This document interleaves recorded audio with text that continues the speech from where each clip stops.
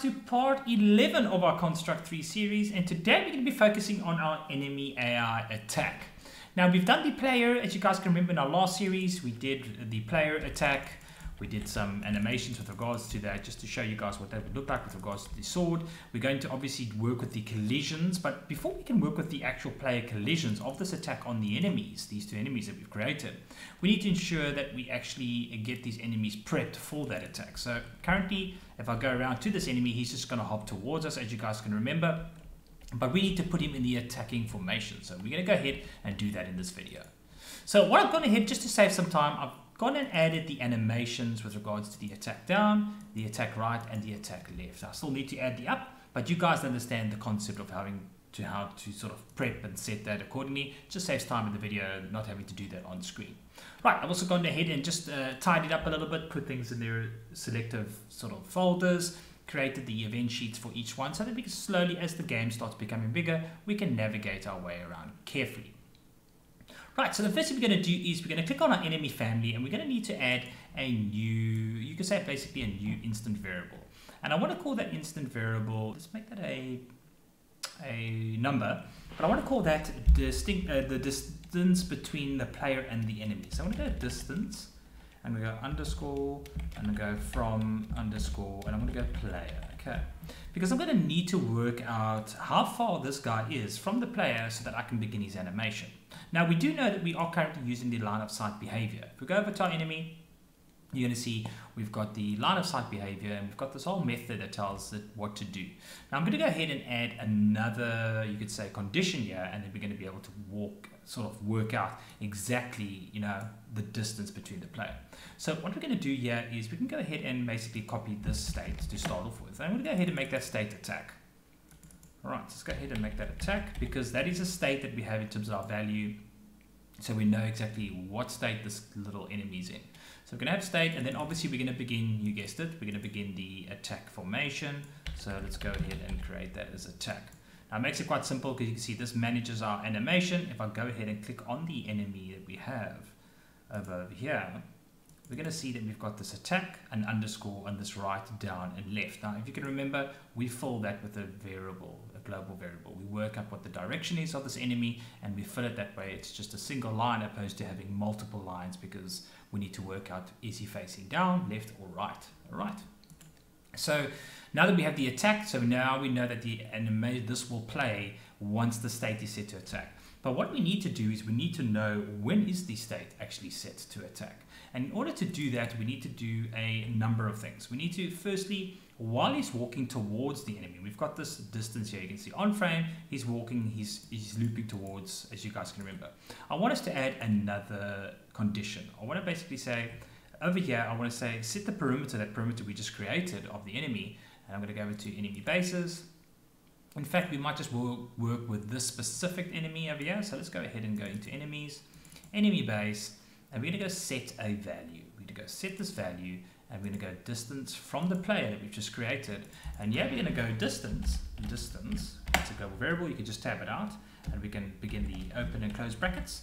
And then we're going to go player, which is obviously our player, or the enemy first, doesn't matter which one you do. We can go ahead and say enemy base, which is the first one, .x, as you guys will know where we're going, comma, enemy base, and we're going to go .y, and we're going to bracket that with regards to the player, and we're going to select our player base. We could just say player or player base, doesn't really matter. Player base because it is pinned, as you guys can remember, to each other, player base.x, and then we're going to pin that as well to player, as you guys can imagine, player.y. Fantastic. So then we've got the entire condition. So theoretically, if I go ahead and now do a debug preview, and I select this player, let's just make this a little wider for you guys. I'll select this little guy, which is enemy base 1. You're going to see this variable that we created called distance from the player. So here is our player. I'm going to go ahead and just rerun that just to give you an idea. Right, so there's our player, and we've got the enemy base 1, and there is still 0 basically from the distance. So once he starts to walk, this value should start filling. So you're going to see now, there he starts walking. As you can see, it's getting smaller and smaller. As he gets closer, it's going to get shorter, and then he hits me. So it's under 50 is basically the distance. So what we want to do now is we basically want to create a new condition to say, look, if this distance, because now as you can imagine, this distance is now filled, and we know now exactly how far the player is from us. We want to say, and here we can just create a new condition right over here, below this condition. Let's just go and add. Below should have another thing here, add another condition. Yeah, we go insert below, and I'm going to go, in this case, I'm going to go enemy, which is the enemy base. I'm going to go enemy base, and then I'm going to set the variable with regards to check the distance between. I'm going to go enemy base, compare variable. Where is this compare? There we go, compare instant variable. And then we're going to go is less or equal. Now the reason why we say less or equal is because he needs to be within that 50 range. So I'm going to say it's about 50 pixels, knowing that the artwork of this animation is around about 50. We could make this greater. We're going to have to tweak this as we go. So I'm going to go, if the enemy, sorry, that's damage. That should not be damage. That should be distance from player. Sorry. If the distance from the enemy distance from the player is less or equal to, I think that's less or equal. Yeah, less or equal to 50, go ahead and start the, you could say, attacks, or set the state at least to attack. So that we're going to just go and do here. We're going to go, or we can just copy it right over there to save some time. Go ahead, paste it there, and set the state to attack. Okay. Now what's going to happen, theoretically, is that when the state is changed to attack, and I've got line of sight, he's going to always check that line of sight, obviously, and then he is going to then change his formation, his animation based on the attack state. Now he's going to only play it once because we don't have this currently set at loop, as you'll see here. We don't have it set to loop on the animation of, let's say, the attack left. You'll see it's not set to loop, or the right, or the down. So it's only going to play once, and it's going to do nothing. And then we need to put a condition that says, obviously, when the animation's finished, go back to idle and wash, rinse, repeat that you can say motion. Right, so let's go ahead and play that quickly. Let's take a look and see. So we've got our character there, he's in idle mode. And if we make the corner, he should hop towards us. Oh, no. So basically, he started his animation without hopping towards us. Now, the reason for that, if I'm not mistaken, is we're going to need another condition here. What it's checking is to see that it's less or equal to 50. However, at default, you'll notice that we are currently set to 0. So it is less than 50. So it's going to start that attack prior to him actually moving. That's where the problem is. So we can, by default, let's say leave that to 100, because we know that the player needs to hop towards us.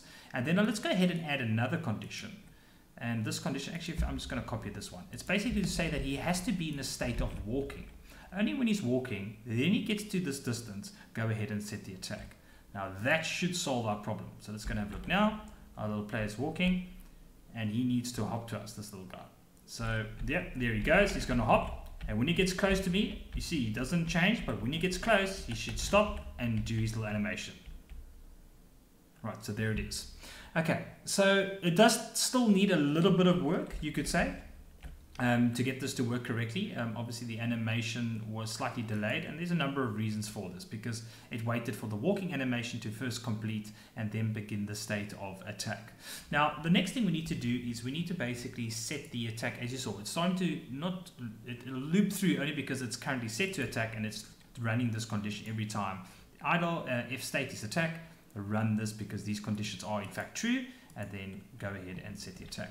Now what I want us to do is I want us to do something similar to what we did with regards to the walking motion, if that makes any sense.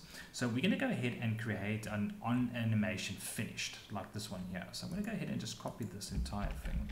I'm going to say on animation finish, go back to walk, essentially. Go back to the walking motion, because he's always going to be greater than 50. So let's go ahead and change this to say on animation attack finished, whatever enemy direction it is. Okay, set the idle to, let's say, to walk. Let's set this to walk, in fact. I think the state is walk or walking. Let's set that to walking. And the state timer we can leave to 0 for now as well. It doesn't make any difference. That's fine. So let's go ahead and see what that looks like. So effectively, if I run away from him, he's going to go back to hopping. Okay, so there he comes. He jumps. He's in the range now. He's going to attack. I'm going to run away. On animation finished. And he's not finishing. Why? Because the state on animation attack is finished has gone back to walking. The walking is in fact true.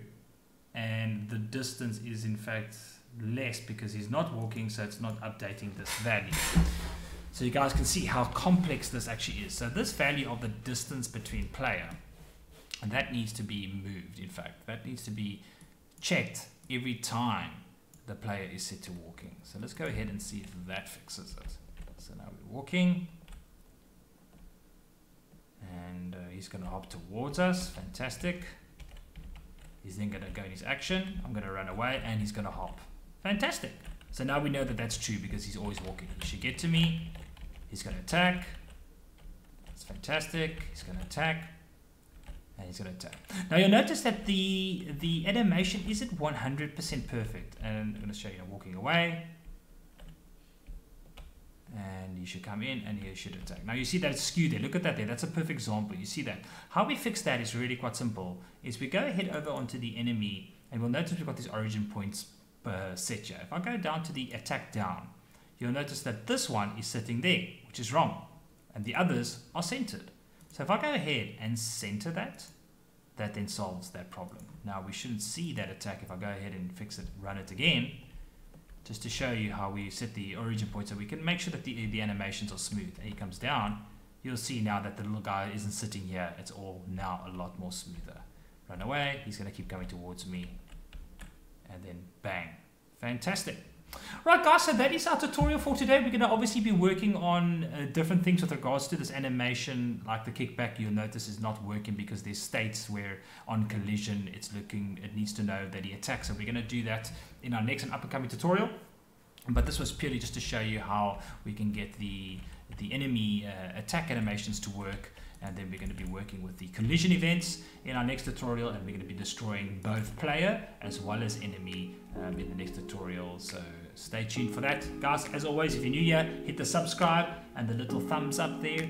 It's always appreciated, and we'll catch you guys in the next one.